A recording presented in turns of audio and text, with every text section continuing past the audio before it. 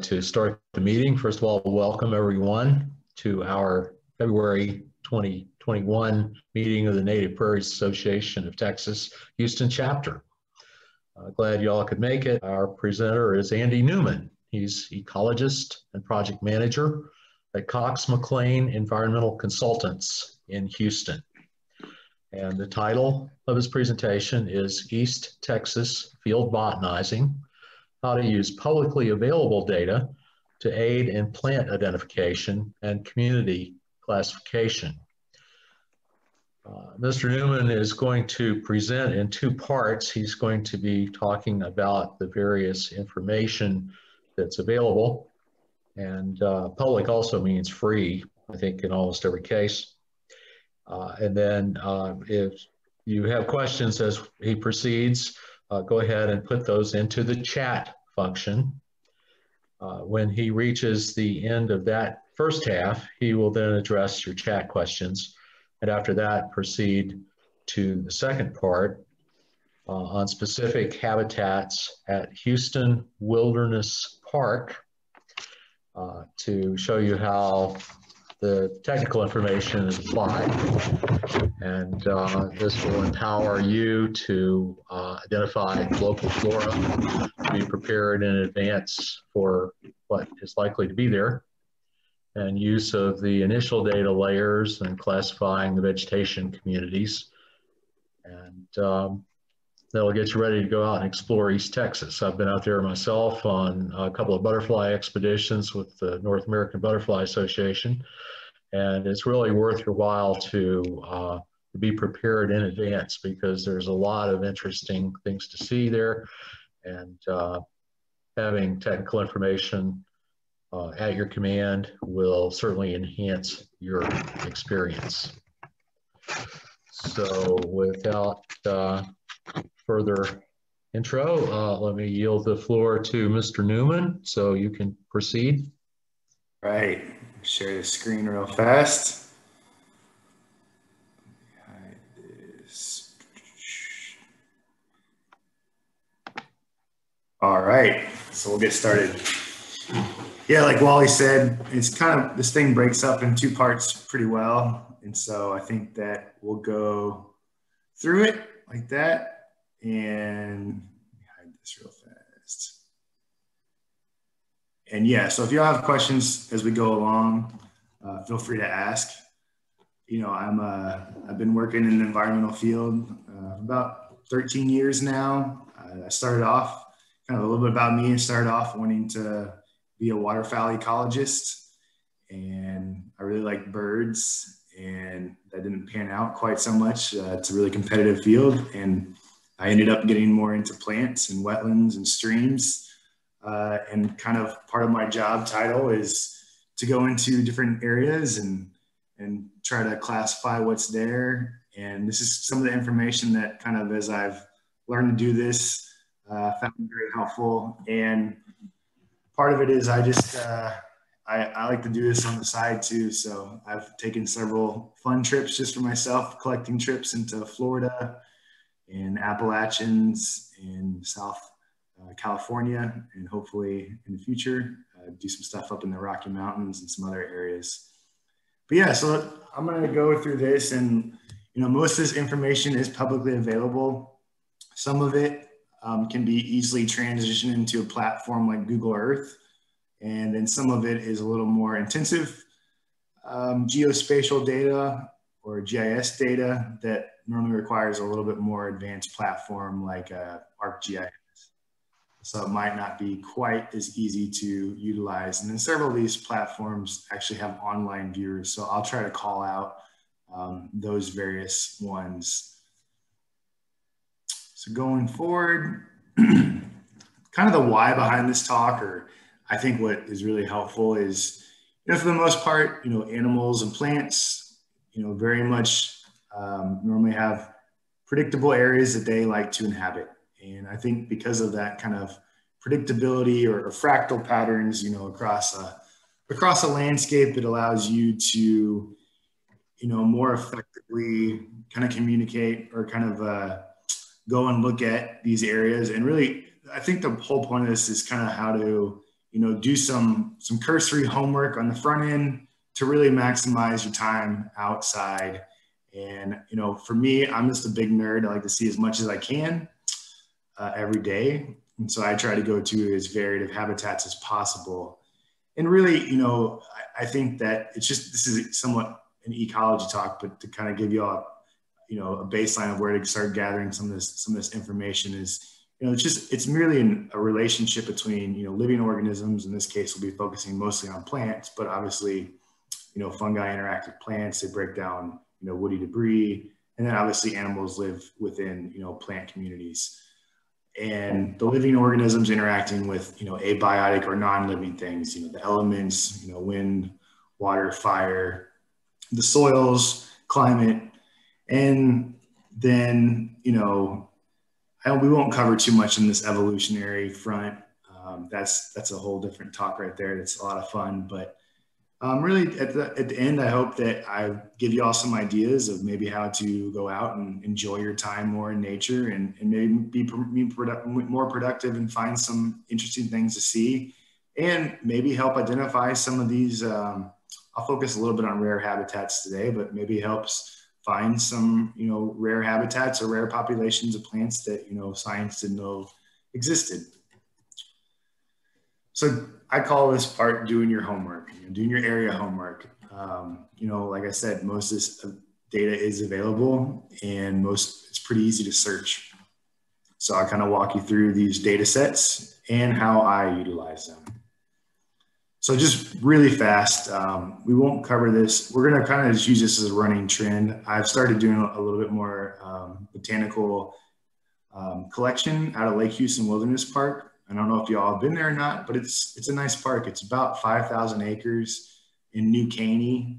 It was originally, a timber company property that Texas Parks and Wildlife, I think in the 80s from the timber company. And then in 2006, it was transferred to the city of Houston. And, it's got some pretty nice trails on it, as well as it also has camping and cabins, which, right now with COVID, I'm not sure if they're open or not, but, it's up 59. So it's, northeast of Houston proper. And it's kind of Caney Creek kind of forms the western boundary, and East Fork San Jacinto River forms the eastern boundary. Caney Creek forms the western boundary, and it kind of is the headwaters of Lake Houston. So the first one is aerial imagery. And I'm sure, y'all use Google Maps and other things all the time.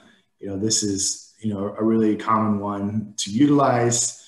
And I think it provides a lot of information. And, we'll walk through time, but, normally if you're searching on Google Earth or Google Maps, the first thing it's going to do is pull up the most recent aerial image. And this is great because it kind of gives you a good starting point to, roughly look at your area. And so let's just take, Lake Houston Wilderness here, because it's bounded on two sides by some pretty major, major river and a major creek. It kind of shows that there's only one access point, which is to the north. And, trying to, learn where your, ingress, egress points are into a property is pretty important in terms of both, accessing property, but also for safety. And actually this one is an older image, but they're actually building the next segment to the Grand Parkway, immediately north of this property. But then from an ecological or a plant perspective, I kind of look at broad starting off. And, when I look at this picture, and I think Bob said this will be published, so if y'all want to ever go back and spend more time with these photos, you can do so.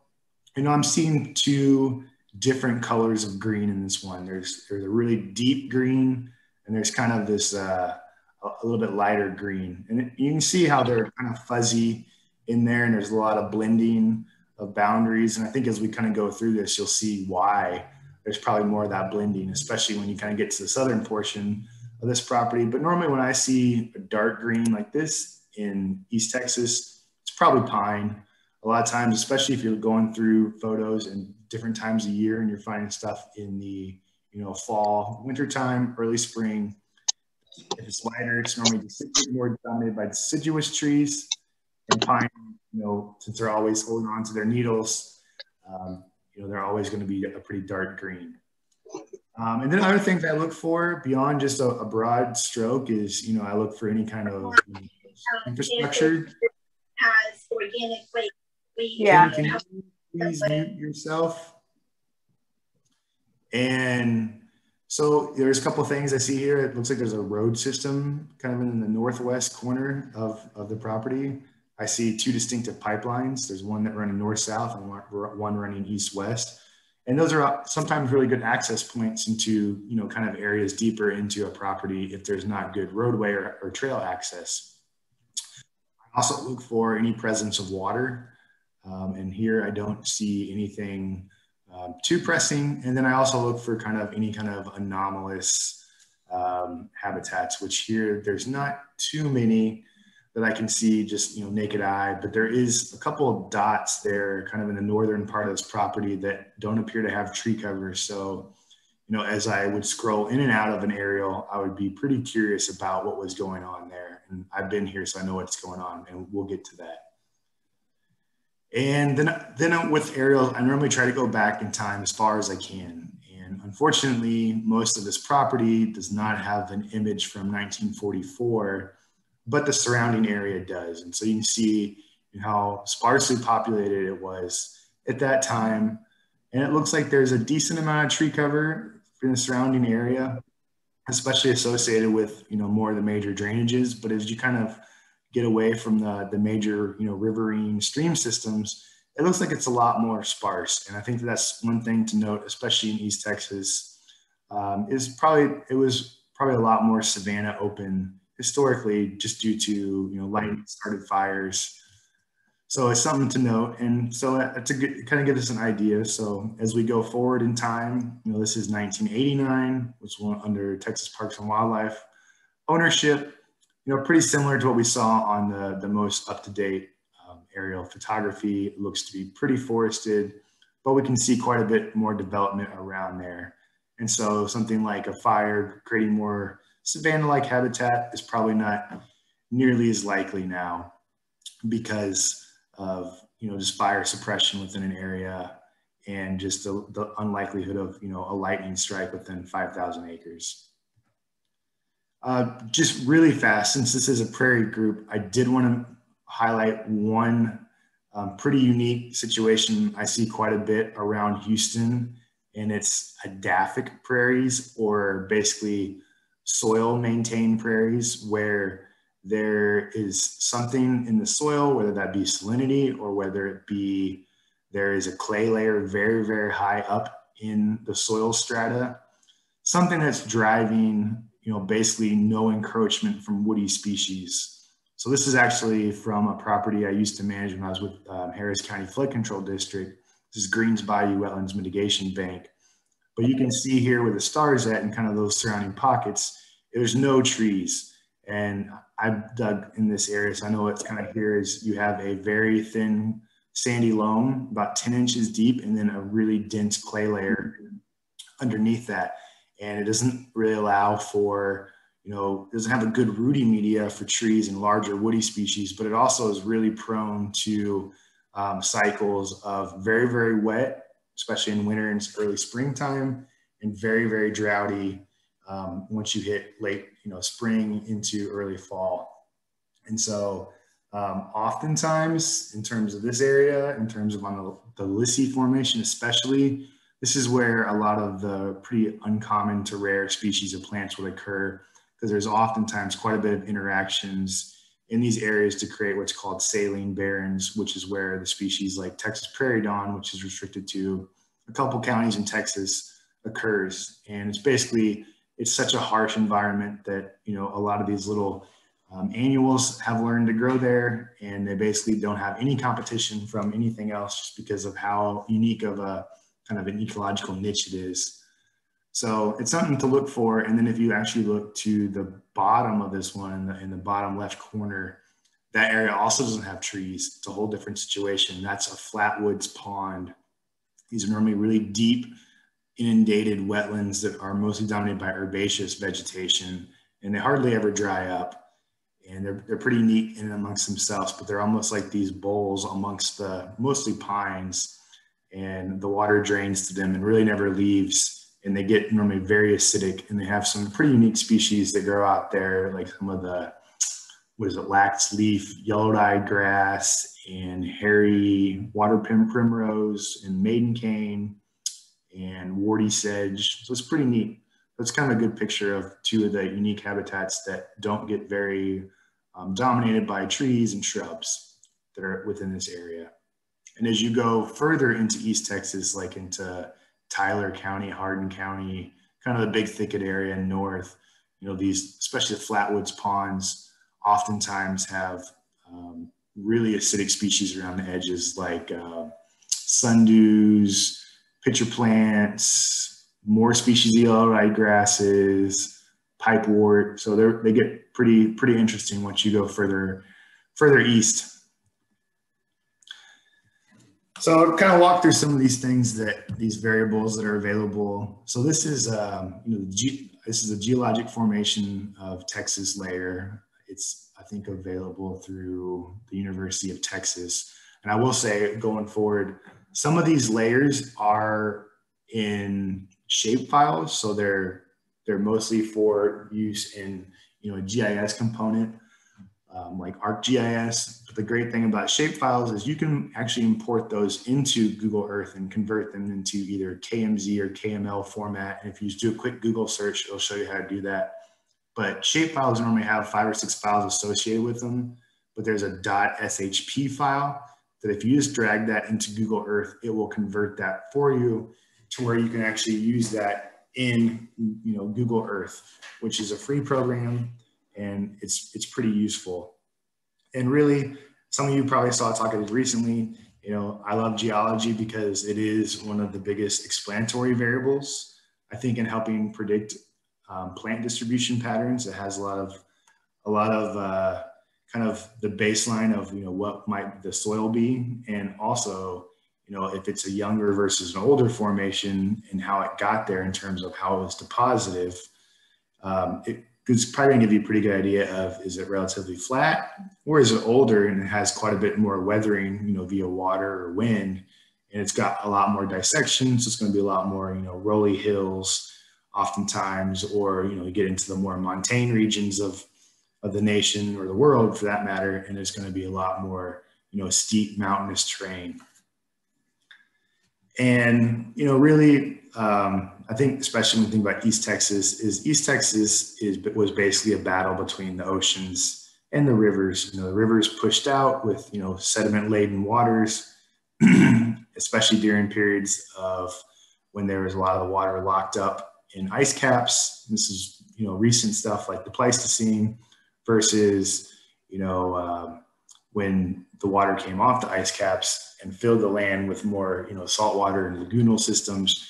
It really impacts a lot of times soil components. So oftentimes the ocean depositive or the lagoon positive soils are going to be oftentimes higher in clay content versus stuff that was dropped off by rivers or deltas oftentimes has a lot more of a sand component to it.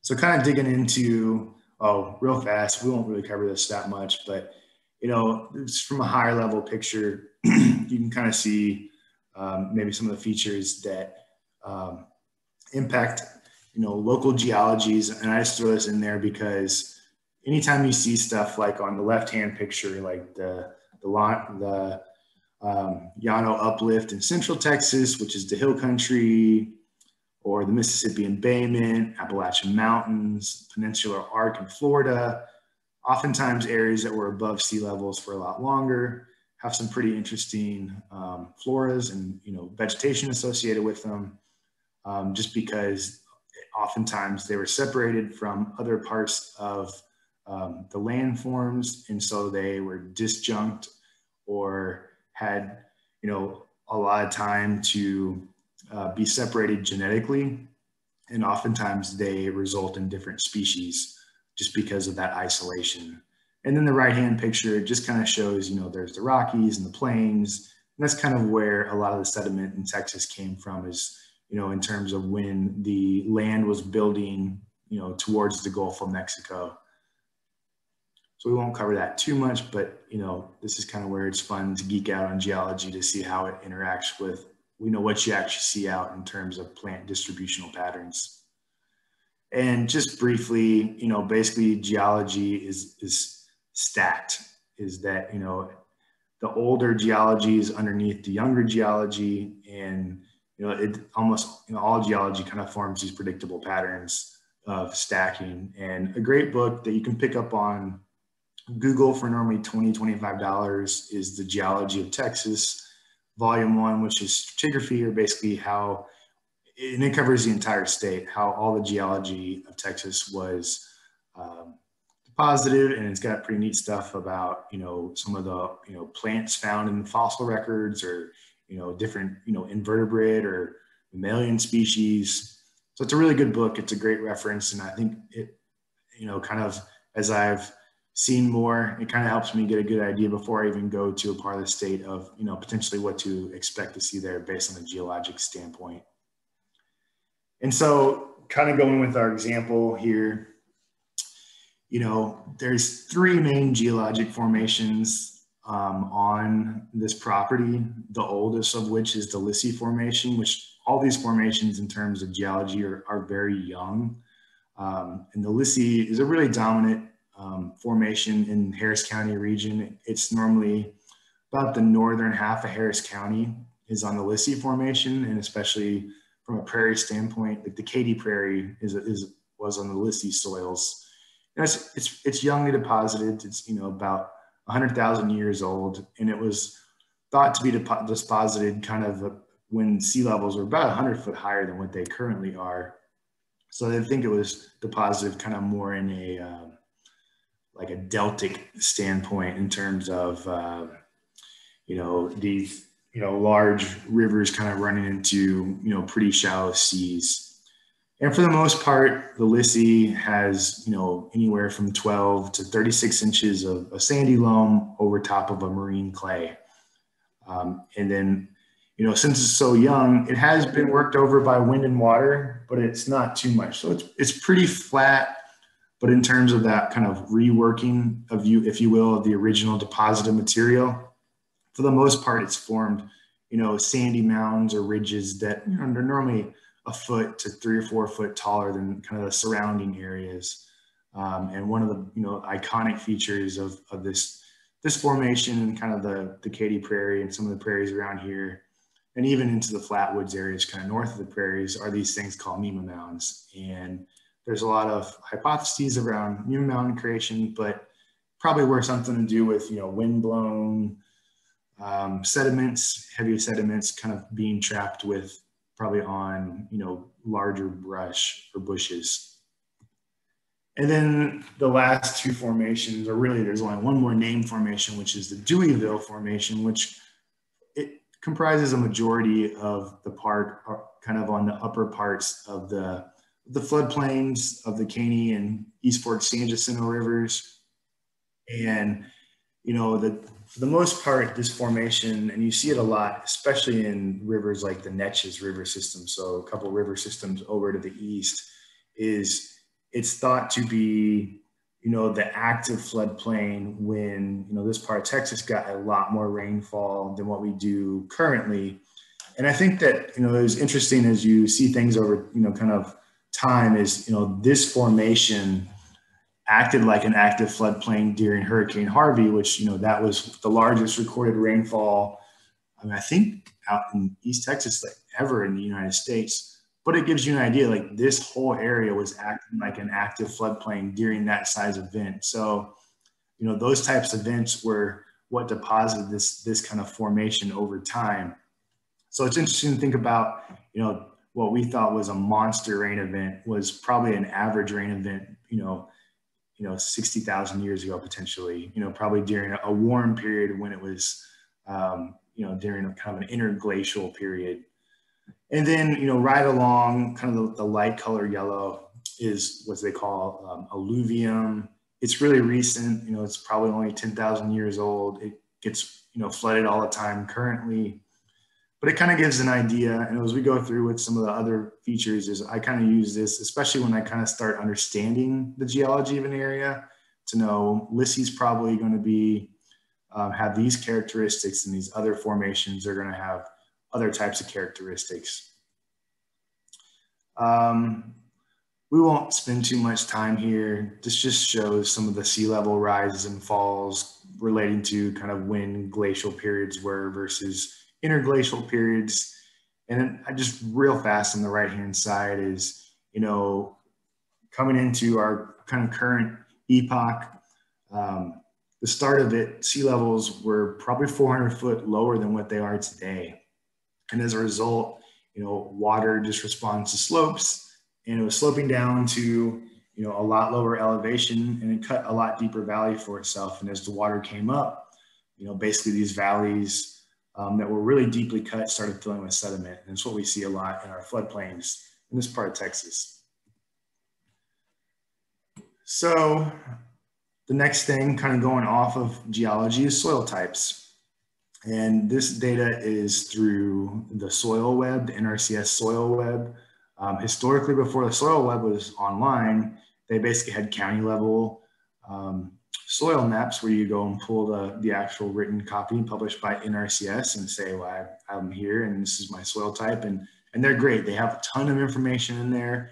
It shows you soil profiles of the different types of soils, the different composition of soils. A lot of times they have, you know, descriptions of soil series to give you an idea of, you know, what crops grow there, or, you know, what's the rainfall like. So there's a lot of information. But the nice thing is now that it's available online is that you can go, and I think with the soil survey, you can, you know, put up, you know, polygon, you know, basically draw the outline of the property you're interested in, generate soil reports. Then you can go in depth into the different soil types and say, well, I have this type of soil. It gives you a lot of information. So I really like using these soil ones once I really kind of get familiar with the area. And, you know, like we talked about, you know, soil is sourced from, you know, basically the original deposition of an area. And, you know, here we see kind of an example of, you know, this soil series. Oop, go back real fast. I can't, this thing's hiding from me. But there's two main soil types here, the Sorter and the Tarkington soils. And it kind of gives you an idea of, you know, what might be there. And I think the one thing I'd point out on that Tarkington soil is there's that little A horizon up top. There's an E horizon below that. And oftentimes you see an E, that means it's a really sandy layer. But, you know, I think as you kind of learn the different soil types, it really helps you kind of get an idea for what might be there. So if I was in maybe some areas, you know, kind of north of here, maybe around like Fairfield, Texas, where that's a lot older geologically, if I was looking at some soils and I saw like a ton of sand, that's where I would anticipate species like Texas sand mint and some of the other pretty unique species that grow in, you know, really deep sands to occur.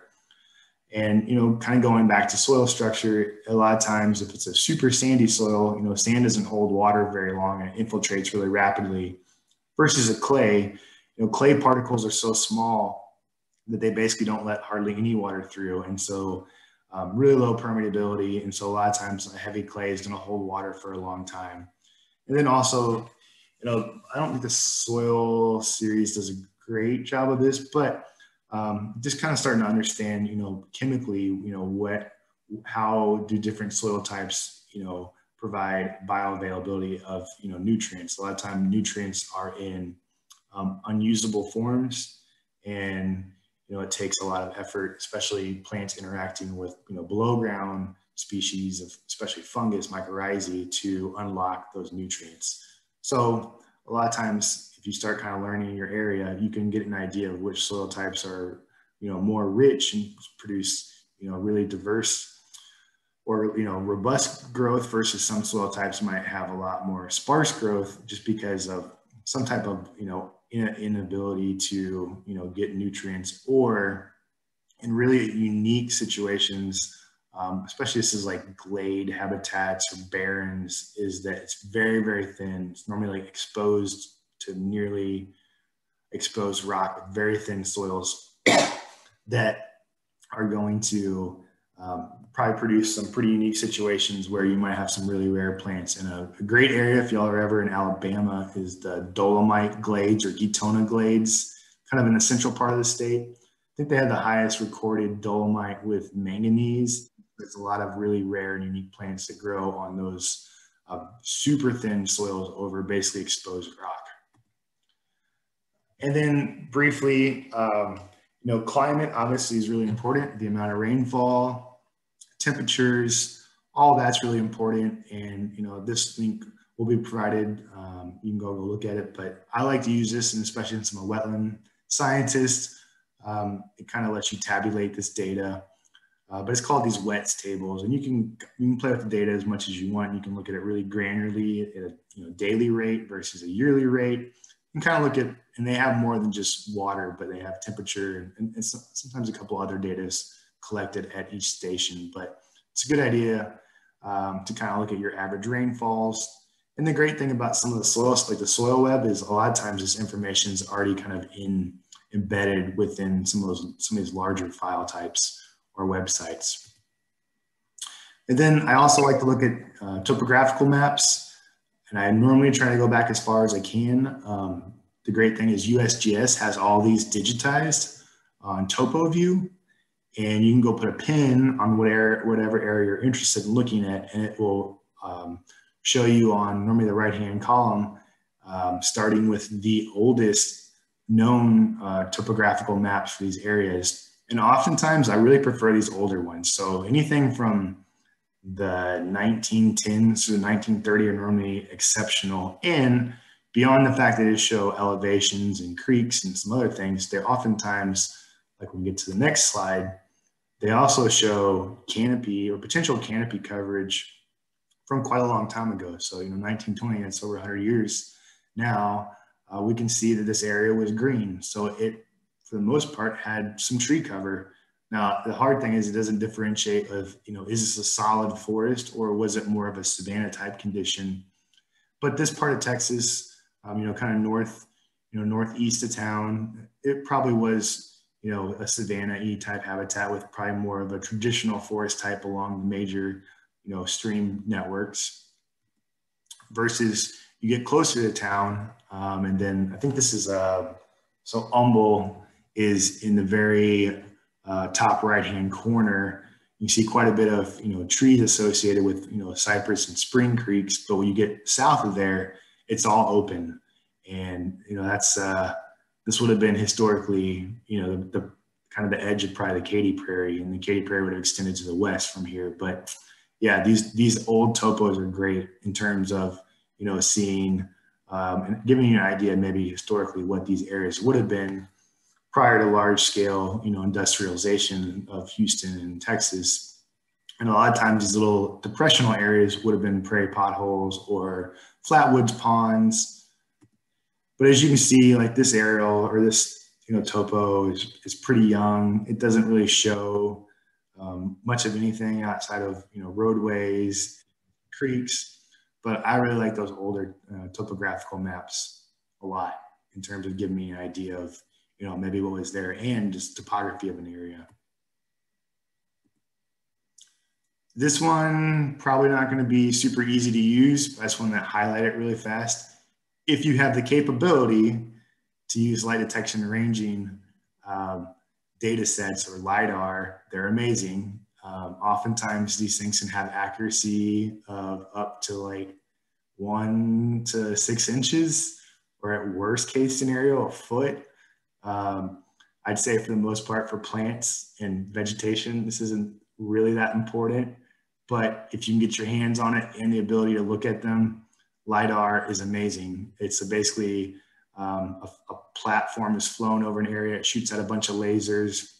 It takes returns on those distances from when the laser was shot out and how fast it returned to get an idea of, what the elevation was. And then you have to do ground truthing because obviously if it's shooting a bunch of lasers out, it's going to hit trees and bark and trunks. And so you have to correct to actually get the ground elevation. But you can see on the bottom picture, it'll actually show you the strata of the forest all the way to the floor or the soil top. So it's amazing. It's amazing data you can garner, but it normally takes a lot more skilled kind of utilization of the computer and and post-processing and software. So it's probably not going to be super friendly, but just wanted to point out if you ever get a chance to look at it, it's great.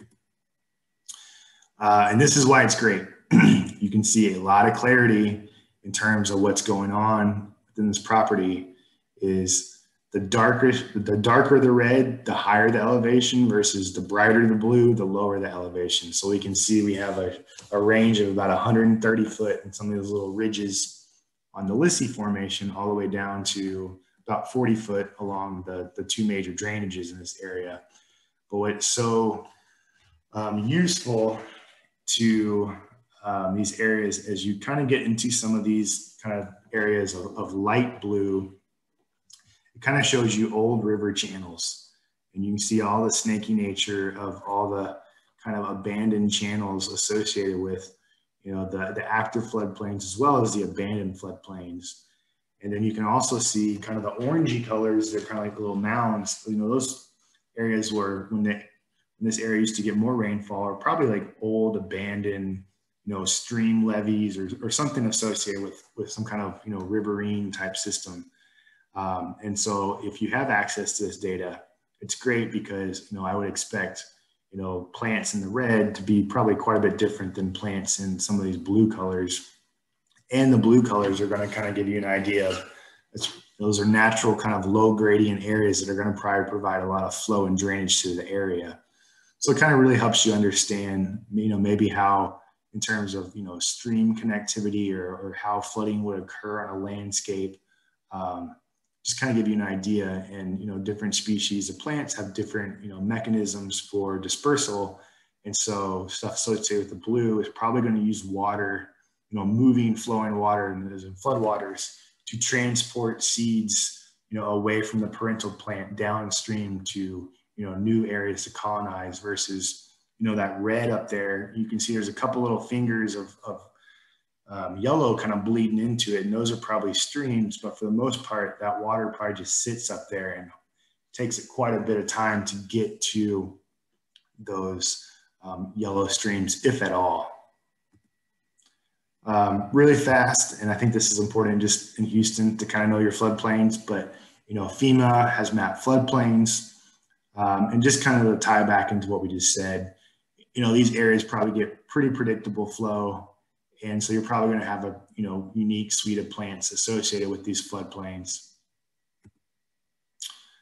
And then, you know, the ecoregion, this is EPA did these. There's several different layers of ecoregions. This is, I think, ecoregion 4s.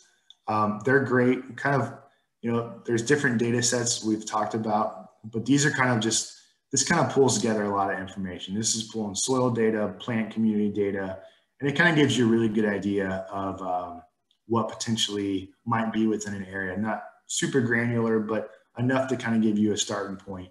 And if I go to a brand new area, the first two maps I pull are geology maps and ecoregion maps.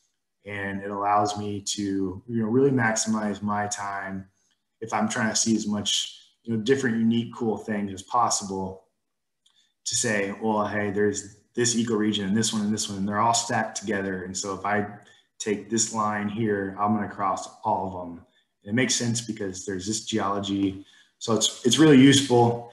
And this one is one that kind of pulls together a lot of different data sets into one master data set. So you can learn a lot of information from these.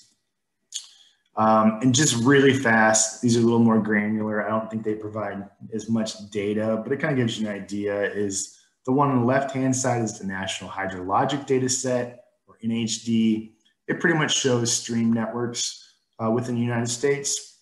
And then the one on the right is the National Wetland Inventory, and it kind of breaks out the different potential wetland types. And I think it's a good kind of cursory tool to utilize, that it kind of gives you an idea of, you know, this, you know, Lake Houston Wilderness has quite a bit of wetlands, and it makes sense. I mean, you can see them here on the map. There's quite a bit of pink on that map, so there's probably quite a bit of wetlands before you even go on a site, just to kind of give you an idea. And then lastly, before we'll stop here and take any questions that have accumulated, is any other data sources that might be out there. Some of the ones I use are NatureServe, Explorer. That one is more of, any kind of research done on, different plant communities within a region. It has normally really good descriptions of plant communities, but you can also search for, rare species, any kind of previously published data by, botanists or ecologists, or any kind of research within an area. Like, you get into the deep East Texas in the longleaf area, Edwin Bridges and Steve Rosell has done a really great paper, and it's nice because it actually kind of breaks down quantitatively some of the, more unique habitat types there, and has really good species lists. So it kind of helps you not start from ground zero. It kind of gives you an idea of, even from a fairly uncommon plant species, what might be there. And then anything like regional species lists, like, Dr. Brown for Houston put together a great one. That one's publicly available from Native Plant Society's website. So it really just kind of helps you not have to do as much legwork, being like, I have a plant, I have no clue what it is. It can kind of give you an idea of, well, there's these, 10 species to choose from in this area. So I will stop here for a second. Open the chat. Let me see. Maybe. All right, let's see. Why are there more clay deposits? Where there are lagoons, then river dip. Let's see, go back up. Yeah, the clay, I think, so the lagoonal type stuff or shallow seas is a lot of times clay is a very fine, particle. And it takes pretty much really calm water a lot of times to deposit out. So I think a lot of times those finer deposits kind of get deposited out in these lagoons or shallow seas, just because they've finally lose the flow associated with, the rivers draining the landscape. Link to soil maps, I can provide that. But if you just type in NRCS soil web, that will bring that up.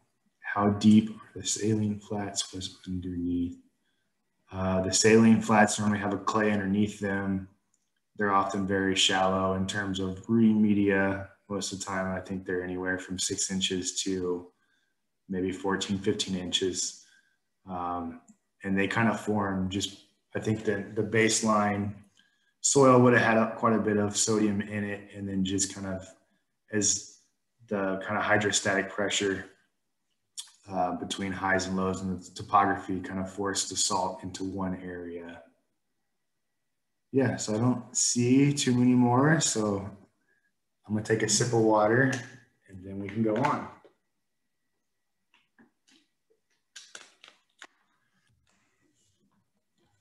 So we won't spend a lot of time. I feel like this would be a whole different course in terms of like how to successfully identify plants in the field. But we'll go through it really rapidly. Is one, note taking is crucial. I think, having good GPS to take your location. And this is be more for like actually collecting plants is, if you know the habitat type, if you know the dominant species within the area, that's always great to know.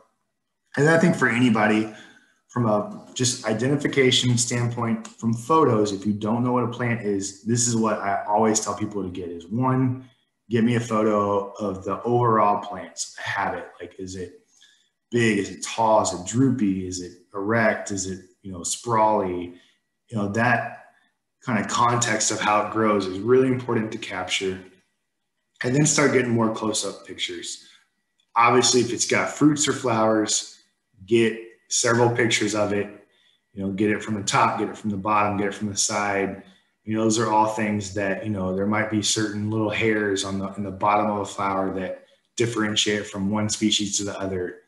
Get a close-up of the leaves, like both sides of the leaves. And then certain species like on oaks, try to, as good as you can, get really good pictures of the underside, because a lot of times they're identified by different hair types in the bottom of the leaf.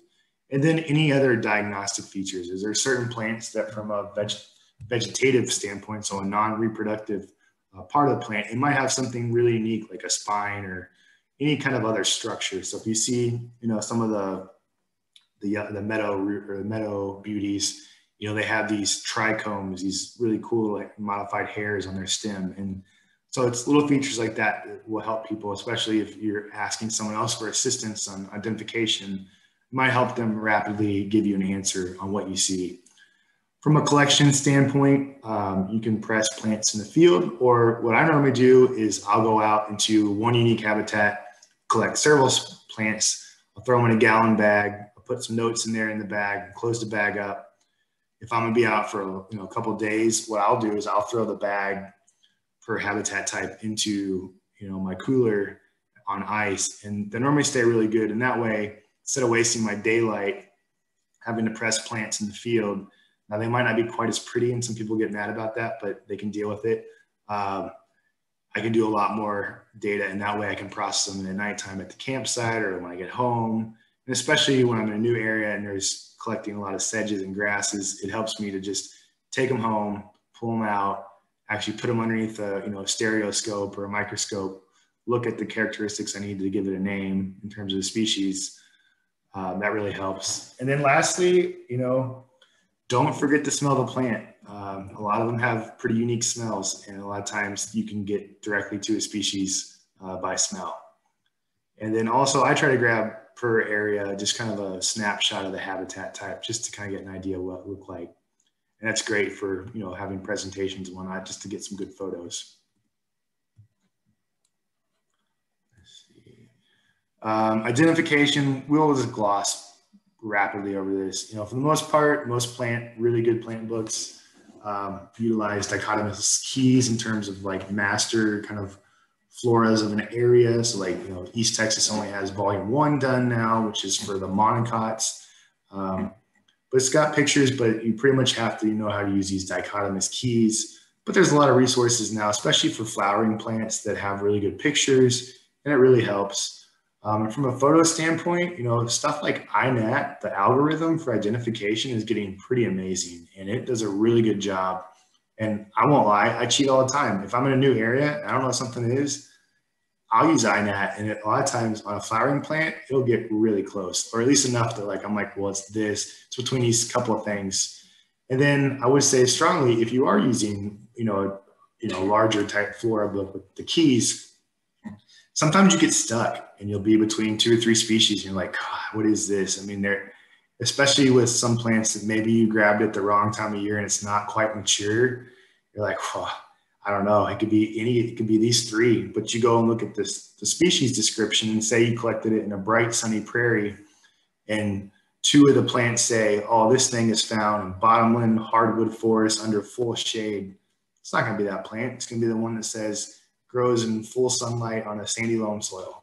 And so I use that trick a lot, especially with some of the harder to identify plant groups, to kind of weed out unlikely candidates in terms of just even where they would grow. And then lastly, range maps are another great resource. I use BONAP, or Biota of North America. It's great. It stays a lot more up to date than like USDA has a plant database. It seems like that one takes a lot longer to update. But, as example plant here would be Carolina water hyssop. And you can see, it kind of is in the, Atlantic Gulf coastal plain area. It's pretty rare inland. It's normally restricted to kind of right along the coast. So if you find it, in North Texas, I mean, it's possible, but it's probably not super likely.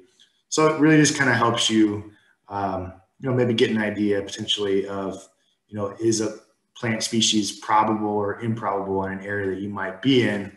And I would say a big note is for a lot of these non-native species that have, a kind of high level of the potentiality of being invasive, they can show up a lot of times almost anywhere.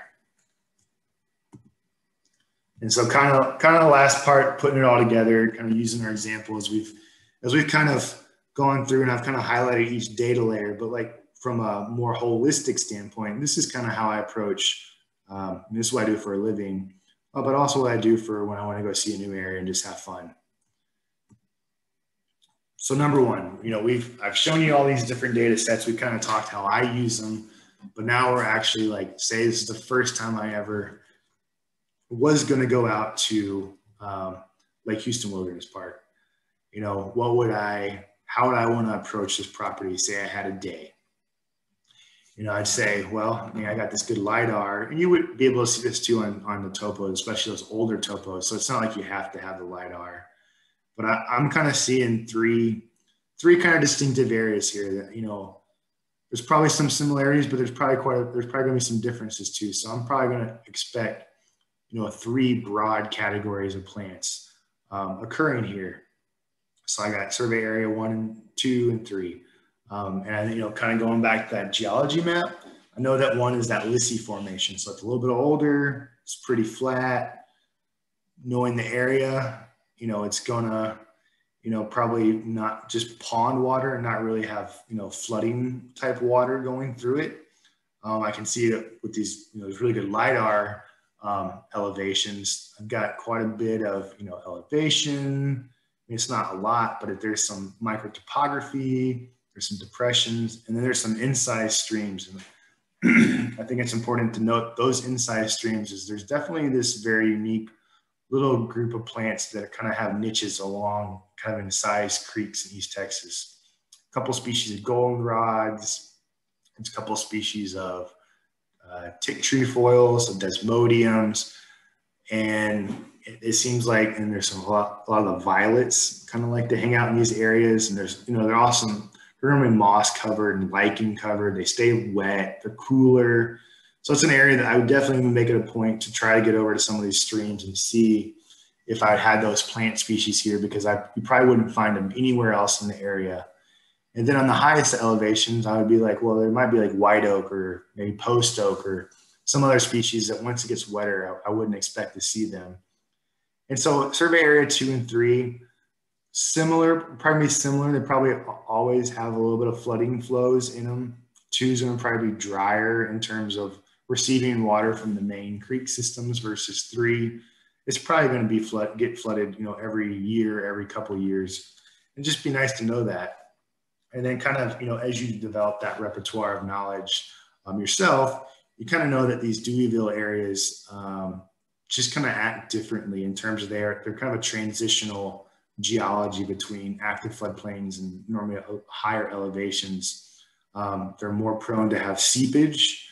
And so a lot of times with seepage, you might find stuff like if the uplands are more pine, might be pretty acidic. So you might get some interesting carnivorous plants or orchids. So it's good to know.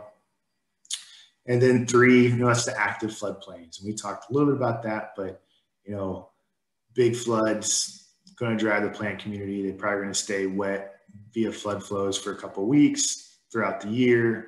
And then plants like, you know, down there, I would expect certain species of the sedges, like there's these, you know, different carex that have these huge, you know, basically flotation sacs around the seeds. And that's where they thrive, in those wet areas down there, just because they use the floodwaters to basically put their babies away from them so they don't have to compete with their progeny. So before I even step foot on the property, that's kind of what I'd be thinking is like, these are some unique areas. I would want to make sure I go look at these areas because I'm probably going to find different plants, you know, in those habitat types. And so that first site visit, you know, we kind of talked about kind of the why, and you know, really it's covering as many elevations, you know, hydrologic or water regimes as you can, and soil types, you know. And so like the first site visit, you know, before I would even get into this kind of next step is, if possible, if I have time, I kind of like, especially if it's a big site and I have access to an ATV or UTV or it has good truck access, I'll just try to drive the area as much as I can just to kind of feel it in terms of where's the topography, what's the main plants, like just to get a feel for, you know, is there a disturbance regime? Does it have fire? Is it not had fire for a long time? Does it have a lot of clearing? Any kind of, you know, is it super heavily grazed? I mean, all the things that might impact what plants you would expect to see.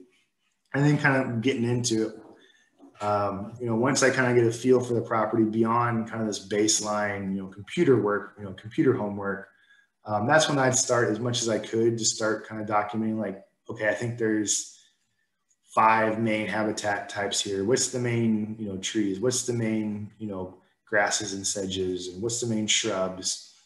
And then you can get as fine, as detailed as you want and really classify down to your heart's delight. You can set up transects and do fully, quantitative sampling to where you can successfully say there's 35% cover of water oak and 15% cover of water hickory. And so I think it depends on, your level of effort. And I think most people aren't going to put that much into it, but it's good to know.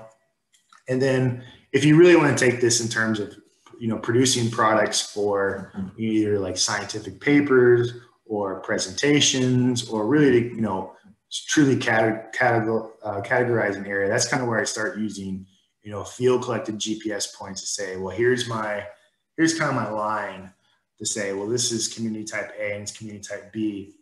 You start hitting enough GPS points along those lines and saying, well, this is this transitional zone. It really helps you kind of get an idea of, once you start turning those into polygons where you can, or basically, figures where you can trace an area, you can get an idea of, this property has, 30% of this wetland type and 15 of this, and 25% of this upland community.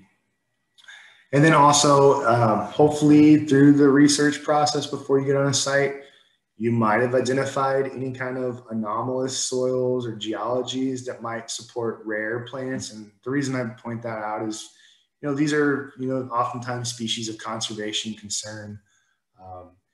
Because they grow in more unique situations, they're more prone to extinction or really be threatened. Oftentimes they don't have the greatest genetic linkages between other populations. So if possible, I do try to focus on those areas. One, because oftentimes they have really cool plants, but the other is just, they are unique. And so a lot of times, you'll see some stuff that no one else will get to see or not many people get to. And so kind of going, once I get done with that first, site visit, we kind of talked about how you utilize that is a lot of times, I kind of have a broad, paintbrush stroke on that first trip. I won't do any kind of, intensive survey for the most part on that trip. But if I want to really be into an area and really try to get good documentation of what's there, I'll use that to start honing my search engine or where I want to go spend more effort within an area. And I think the biggest thing, one of the other things to emphasize is time of year is, if you go in springtime, that's, a mere snapshot of 1 year that, maybe that year is super wet. And so you're going to get a whole, you might get some other different types of plants to pop up versus say you go in the first part of fall and we've been in like 2011 drought. I mean, most things are probably going to be dead. And so it's a snapshot in time. And to really kind of really get to know an area, it's probably going to take multiple trips across multiple different seasons to really get an idea of what's growing there, kind of that change over time.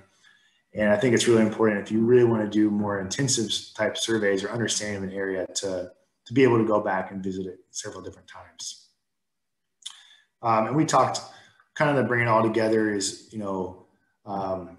this property, just from a broad standpoint, it's got two main habitat types. It's got what I call flatwoods, which probably was, I kind of view it as it's a transitional habitat almost between more of the deeper forest of East Texas and the prairie on the coast. I think historically there's probably been a lot more savanna-y types. You probably would have had a lot more gaps in the canopy.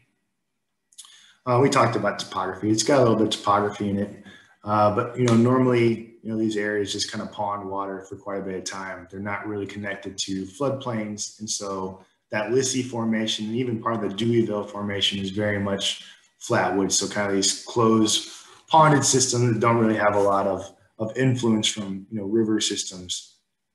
And so that's probably going to support one different type of vegetation. And so you can kind of see here, there are some flatwoods in the Lissy formation, but the Deweyville, especially the older part, closed systems, you can see here in these photos. It was taken, and I think these were taken in, when I take these, February or March. So stuff is starting to green up. But for the most part, that top picture versus the bottom one, you can kind of see there along the trees in the bottom one, there's wood and leaves stacked up against the base of that tree. So that's a drift deposit. it's a really good indicator that there's enough flowing water within the landscape to pick up and move different organic material, you know, like leaves and twigs, and, you know, heavy flow can pick up huge objects and move them. Versus the top picture, I don't see any drift deposits. It's kind of a closed system. And I think for the top picture, you can kind of see how open it is. I think because it stays wet, just doesn't have nearly as dense of understory, versus if you kind of look in the background of that top picture, it's really thick. That's yaupon. It's yaupon growing on a sandy ridge. And that's a really common thing in this area, to see yaupon dominating the understories in upland areas. And flatwoods hydrology, we've already kind of discussed this. It's seasonally wet. For the most part, direct precipitation or overland flow, you know, no connectivity really to floodplains for the most part. And then it has, you know, basically a clay layer underneath, kind of more sandy loams that really keeps water from being infiltrated into the groundwater. And, you know, water for the most part in these areas is lost via transpiration. So plants uptaking the water, and then through their stomata, basically the opening in their leaves that help them regulate water, releasing that water back into the atmosphere. We'll skip this slide. Flatwoods vegetation, I'd say there's two main types, and you'll see them in different areas. I think this way, closer to Houston, it's a lot of times more mixed deciduous with a little bit of pine, versus you start getting into the further east towards the Sabine River, and it a lot of times get very heavily pine, oftentimes longleaf pine out there. And I think that the pine's really important, because I think pine drives the pH.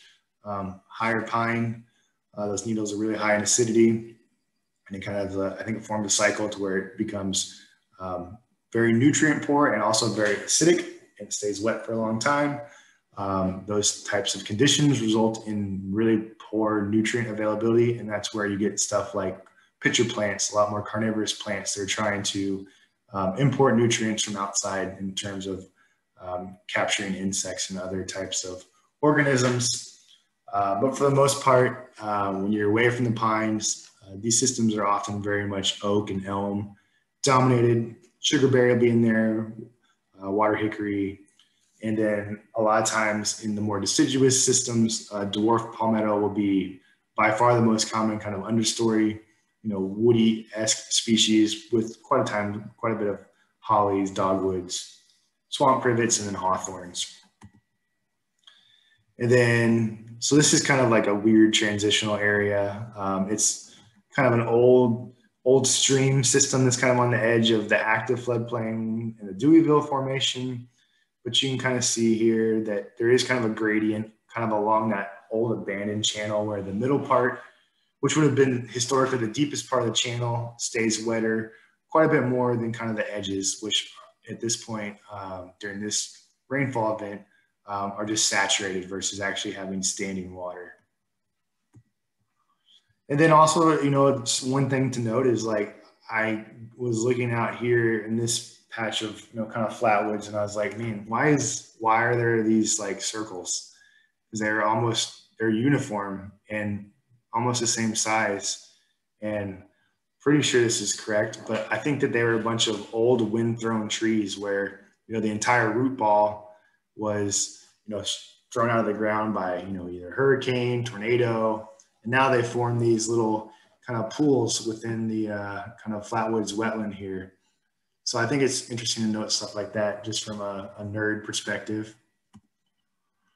And then, you know, the last one was that habitat type 3. This would have been the vegetation right along Caney Creek and East Fork San Jacinto River. These areas are largely, the vegetation is largely dictated by flood events and flooding depths and flooding durations.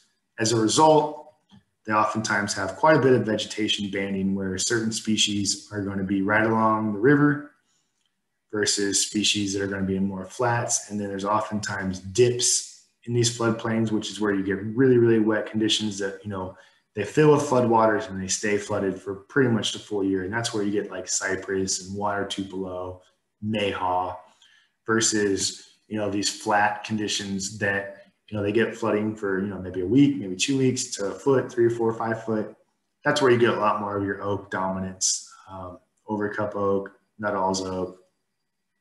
And then right along the river system, it's a high energy system, a lot of sand deposition. That's where you get species like sycamore, cottonwood, black willow, river birch. There's not many species that can hang out right next to especially major rivers, just because they're so violent from a water erosion, erosive potential.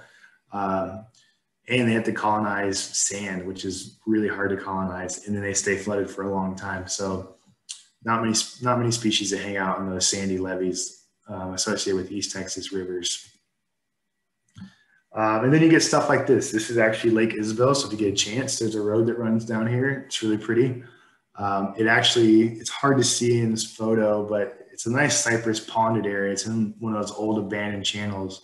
There's actually a levee that runs on the south side of the property, which is why there's ponding here. I think historically it wouldn't have been this way, but I think the levee was put up in the early 1900s to where you had the cypress come in there. So again, if you can get the LiDAR data, it can tell you a lot of information. And then here, you can see that really with a little stars that you can see that kind of transition from a pretty bright yellow to a very, very blue. And you can kind of see in the top picture, that's a Honda UTV up there. That's about a 25-foot drop. So that's kind of where, if you have good, topographic or elevational data, you can kind of get an idea of where these, very abrupt transitions happen. So this is basically, Caney Creek is in its floodplain, but the active channel is shoved all the way up against this eastern valley wall. And there's such a good forested area right along this valley wall that it's, not able to really kind of erode into this valley. So kind of, putting it all together, what are the end goals in terms of, this is what I normally go after in terms of, doing this more for kind of a scientific reason is, it's great just to document the biodiversity of the site, and kind of going back to what I said about trying to find those, rare soil types, trying to find those rare species, and, they might find a new, range expansion in something. And I think especially as climate shifts over the next several years, that it's great to see, where species are now versus where they're going. And I think that a lot of times those uncommon to rare species are good indicators of, kind of the long-term trajectory. And then in terms of just kind of a better understanding is that once you get an idea of these different community types, you can put together some really nice maps. And, I think that kind of gives us an idea in terms of managing these areas, where different habitat types are. And then once you kind of know those habitat types, and I think this is a whole different talk, is you kind of get into from an evolutionary perspective, what were the main drivers in the system? So I think a lot of these areas around here used to historically have a lot more fire than they currently do. And I think as we want to manage more, the ability to try to push for maybe more fire, especially on kind of that, urban interface with wildlands, and the education process. And I think, the bottom two is, you're not going to have the ability to, potentially burn within, especially areas close to, humans, large neighborhoods and whatnot, without education. And I think that, the more we know about an area and really do a good job of getting that information to, the public educators to say, well, hey, this is here now, and it might have looked quite a bit differently, back in the day, and we're missing out on a bunch of different species because, we don't have fire, we don't have different maybe grazing mechanisms in place to promote more diversity. We should really go for that, but I think it takes a lot of education of the public, and then the governing body that would have to probably approve a fire, next to a more urban or suburban area, just because people now, for the most part, see fire and they think it's a bad thing, when in all reality it's a great thing for the most part if done properly. So I think it's really to give educators that ability to have the proof to say, well, this is what maybe it is now, but maybe it used to be something different. And just this is my ongoing list for the area. So I just got the different species broken out, and I didn't do a great job of showing this, but as I collect, I try to, note what habitat types they occur in. And that way, if eventually I hope to publish this data, and so kind of have an idea of, these species occur here is, you get a really robust, plant list of an area and say, well, if I've got Isoedes melanopoda, black quillwort, it's a really wet species. It's actually a fern, but it looks like a sedge. It's weird. It's cool. But I'm only going to find that in, really wet areas and flatwoods and flatwood ponds. So it kind of gives you an idea, more granular level where these different plants will break out. And so the last steps, I think to date, between myself and there's been some previous research, about 450 species of plants recorded at the park. Definitely needs several more years of collecting. That seems really low for this area. And then I think taking it further, definitely could do more quantitative surveys out there to really kind of get a better idea of true species composition within the community types. And we've already talked about this, is using, GIS models to find, really make really nice production style maps that, present really well, both from a scientific perspective and from an educator's perspective of, just citizens going out to the park. And then I think it's great to provide that data to, City of Houston staff to utilize in the presentation and ultimately in their management plans to, really, hopefully making biodiversity something that's important for the management of the city's resources, the state of Texas's resources. So at this point, I will take any questions. How about this? I'll start with the chat and then people can ask questions.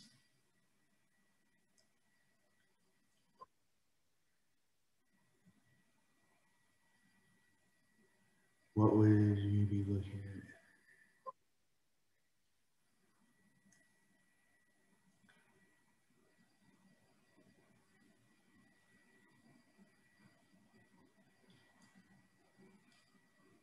Not quite sure, Don, what would you be looking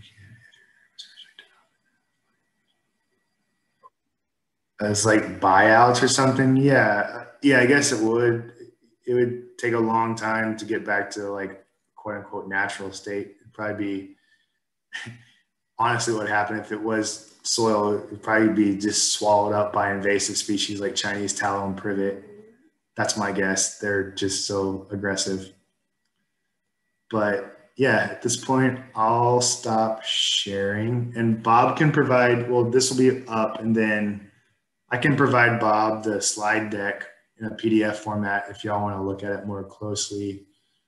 Feel free to reach out and ask me questions if you have any after this. I can provide Bob my email address.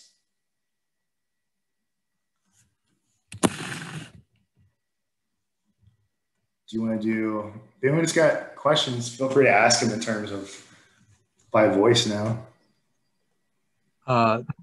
Andy, there's one in the chat. Are there free online sources for LiDAR data? There are, I forget the exact website. The state has those, there's not LiDAR coverage across the entire state, but there is some. I don't do as much actual mapping as I used to do. So I don't have the website off the top of my head, but yeah, you can search it for Texas and there'll be some data sets. How many plant communities have identified the site?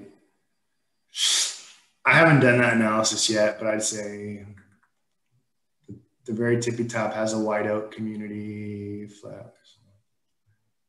probably 7 or 8. Brought me pretty decent, demarkable ones.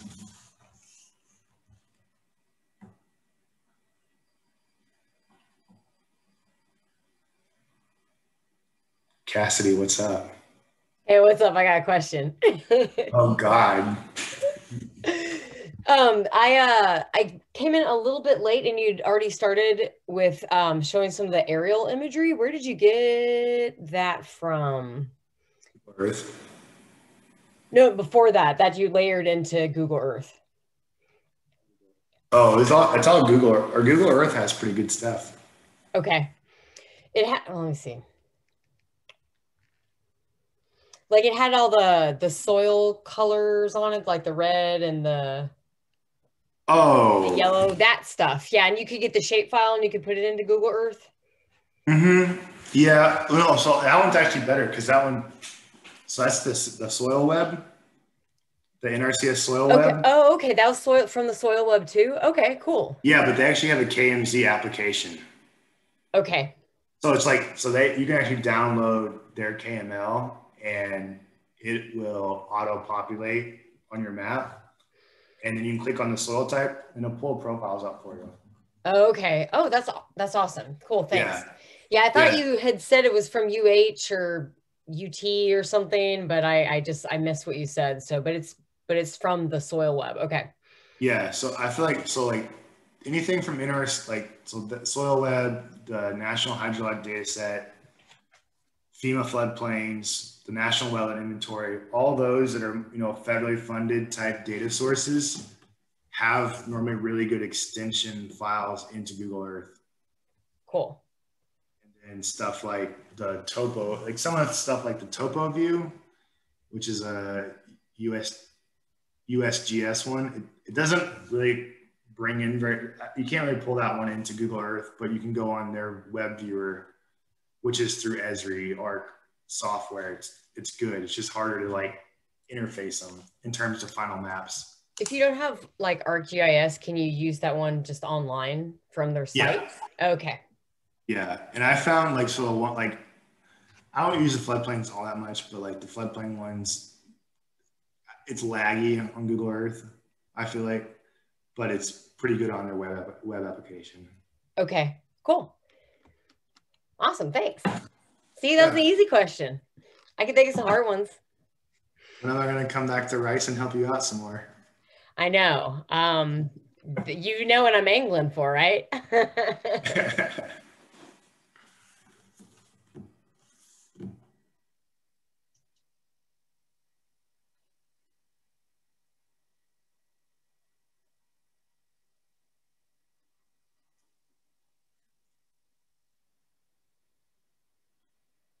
Seepages.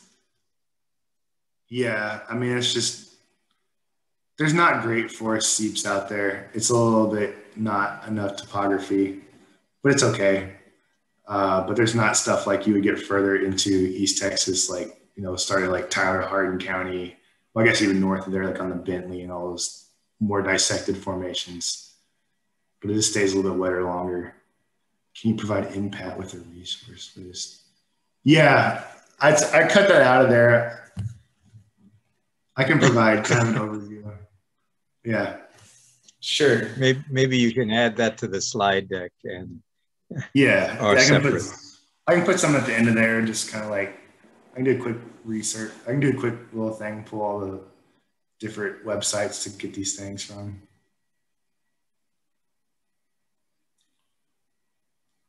So I'm sorry we really focus that much on prairies, but prairies are part of the vegetation, so.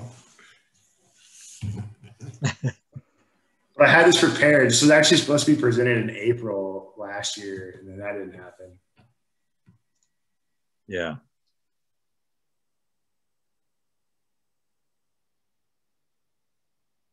All right. Well, I'm good not talking anymore. Okay, well, thanks so much, Andy. Wally had to leave for the Cactus Society, where he's past president, so that's why he introduced you, but he's not here to close the meeting. But thanks so much.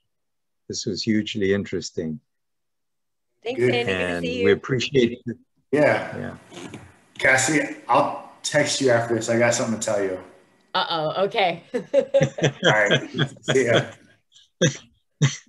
All right. Bye. And okay, and thanks for all the, that you're gonna send me the slide deck and work on the resources. Sorry for the extra work. Oh, that's fine. All right. See y'all.